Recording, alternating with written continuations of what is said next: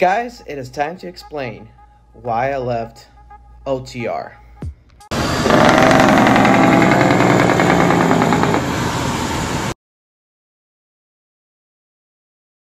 Hello guys, I'm Eddie V. Welcome to the channel. If you're new to the channel, hit the subscribe button, click the notification bell, that way you don't miss any of my videos that I post literally every single day. Guys, check out my merch below, grab yourself a t-shirt, and support the channel.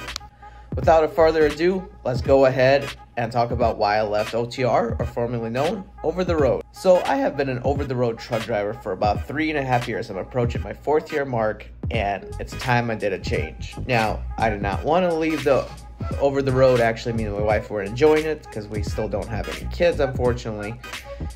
And yes, unfortunately, because we do want to have kids. And we love trucking together. We love being together. We love to travel. But here are some of the reasons why I left over the road. Reason number one is health-wise. Both me and my wife weren't as healthy as we used to be. So it's time to focus back on health. And the only way we can do that, guys, is by going off the road and me becoming a local truck driver. And second, guys, number two reason is we get to see family more. We get to have time for friends. We have time to do stuff at home.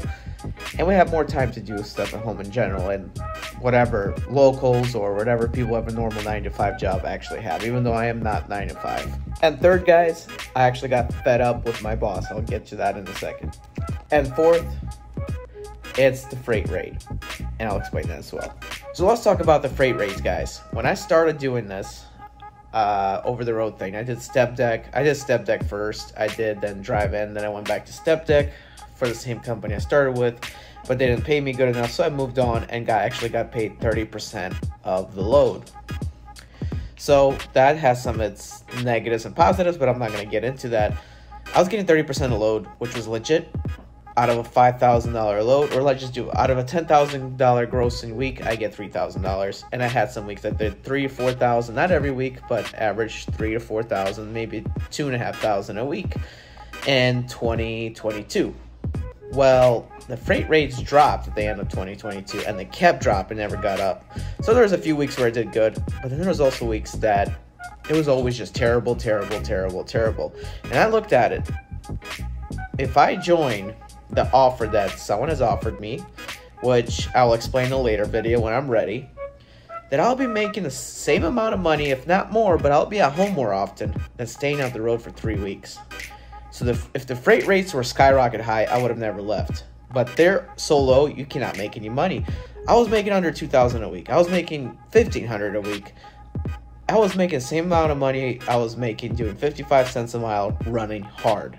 Okay, that's exactly why I left over the road. So with the freight rates dropping, that was not the only reason. The other reason was I didn't like my boss too much. I'm gonna put it out there bluntly. I like him and I don't like him, okay? It's all started like this. I've never been on the East Coast. He offered me a good load where it wasn't in the city, it wasn't no metro area, and it was an East Coast load. I was like, you know what? Let's go. So I went and did that East Coast load. That was the biggest mistake I could have ever done, because after that, he only sent me to East Coast, and he gave me runs that I did not like. I got tired of making short runs where he made more money, made more profit, and I worked my butt off, loaded and unloaded, and made almost nothing because he didn't waste much on fuel.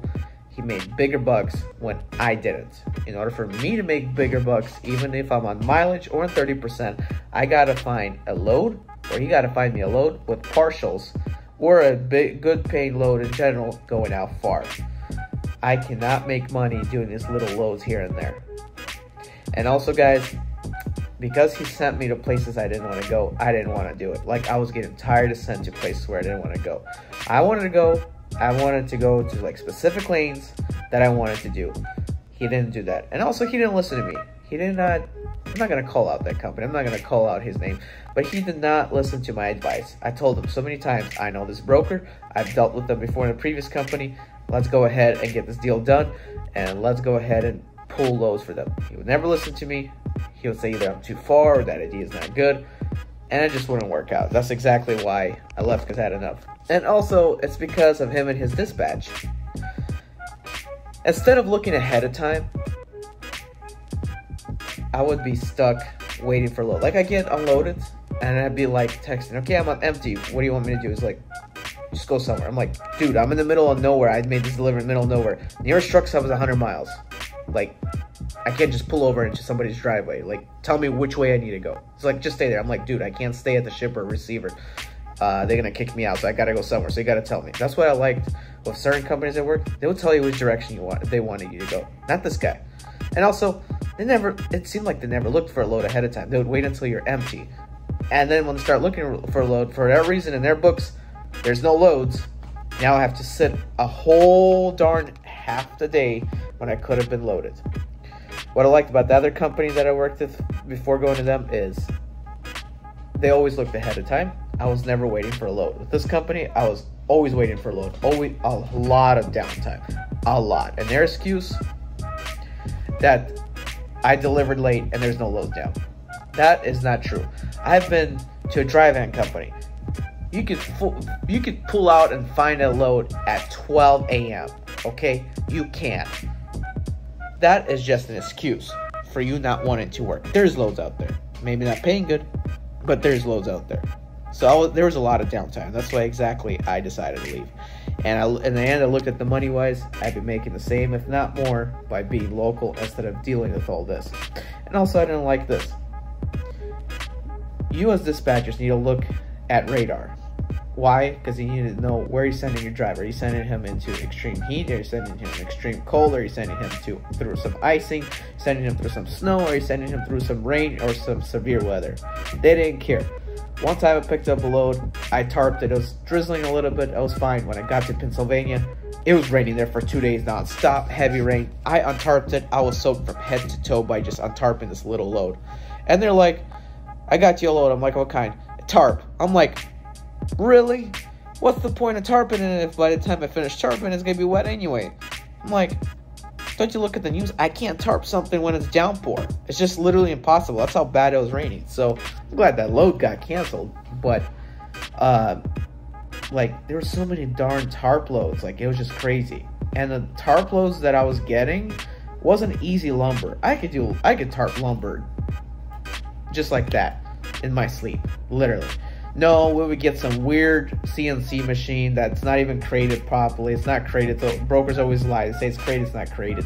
Some bunch of pokey, sharp items everywhere. You put carpet, you put rubber over it. It doesn't matter. Load shifts a little, load moves a little bit. The tarp moves a little bit, it pokes through anyway. And then he tells you, why is there a hole in my tarps? Excuse me, I'm not the one who booked these loads where it's impossible to make sure you won't get a hole. Okay? And I'll get you a story about that later if I want to someday, but that's exactly why I left OTR. Now, I'm never going to say never. Me and my wife have plans to come back to OTR. Even I have plans to go back to OTR. Some of my plans is never to work for somebody when I go to over-the-road trucking. I'm not going to work for no Slavics or Russians anymore because they screw you over in money, I can tell you that. And I'm not going to work for no mega carrier or American guy unless they pay good, because American and mega carriers over the road is trash. I'm telling you, trash. They don't know how to pay. I'm telling you, most of your money goes into benefits, and then you look, where's your money? That's why I don't work for mega carriers. So if we ever go back to the road, I plan to either buy a humongous sleeper truck, like an ARI sleeper, only an older model, where it can run either pre-DPF or glider truck, where I can run paper logs, or buy brand spanking new ARI sleeper with warranty. And the other also idea is to customize an older truck to the max and drive on it. And my plans are, this is just thoughts, okay guys, this is just thoughts, is to find loads where they're contract loads, where I don't have to worry about it. I was thinking about maybe hooking up with a contract with pods and just go around the nation hauling pods and never have to worry about tarping or chaining down or anything, or do some weird loads. All you gotta do is do pods. So yeah, we do have plans to come back to over the road, but we don't know if it's gonna happen. But I'm never gonna say never to leaving over the road and never coming back. Not canceled. Guys, I'm Eddie B. 2004 turn right.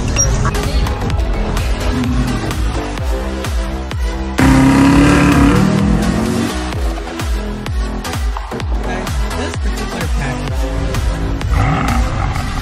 driving attempt on the 6 Series.